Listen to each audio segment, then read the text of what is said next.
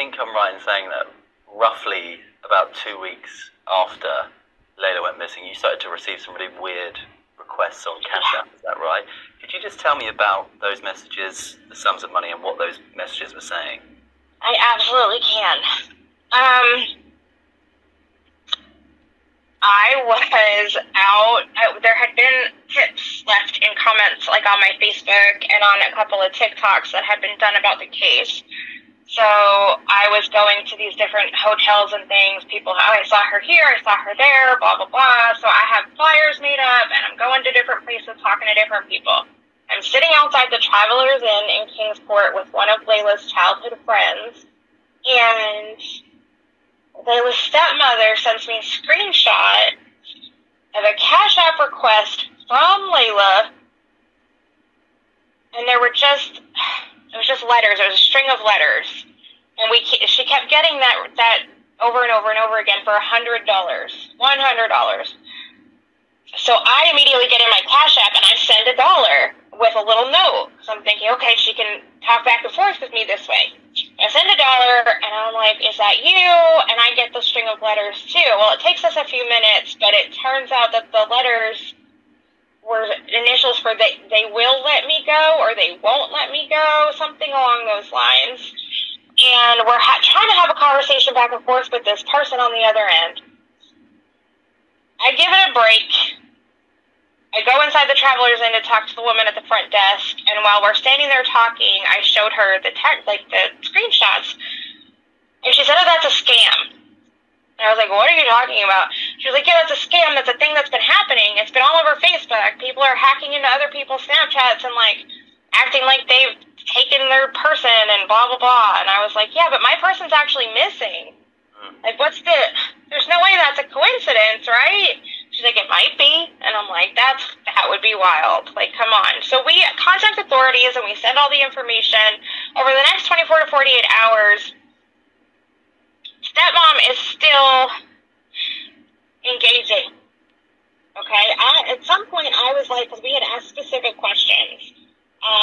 Like, what's your brother's middle name? What's your baby brother's birthday? Like, specific questions that she would only know. This person just ignored them. If I had gotten even one of those answers back, I might have taken it like, oh, okay, that's Layla, we need to do something.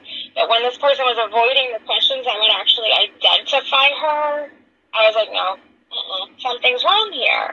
And then periodically, throughout the next several weeks, they kept coming in. The Cash Apps just kept on rolling in. And at first, even the authorities were like, oh, we're pretty sure it's a scam or a joke or someone's had access to our account, blah, blah, blah, blah, blah. But then the requests started to get more and more threatening. They were, like, being very detailed about the things that they were going to do if we didn't send the money. And I'm almost positive that between all of the conversations that we had, because you had to send $1 to send a sentence, we probably did send the money. That's the sad thing.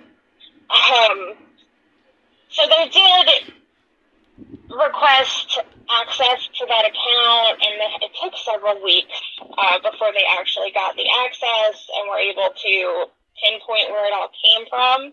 But they did find out where it came from. The residence that it came from was fully searched. She was not there. There was no sign that she ever was. It seemed to be a crime of opportunity. Layla at some point had logged into her Cash App account from someone else's phone and never closed it back out. And at some point, this person realized, oh, Layla's missing. I could make some money off of this. So this is one of Layla's friends that was sending these messages? I can't specifically say. I was asked not to speak on exactly who it was publicly. Yeah, that's fine. I won't make the name names, but... Yeah. I mean... But,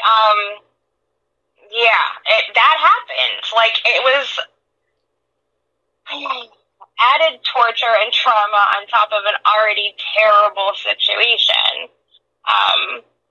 As of right now, there's no reason to believe that the person that did it had anything to do with her disappearance. It just seems like it was somebody who thought they could have a little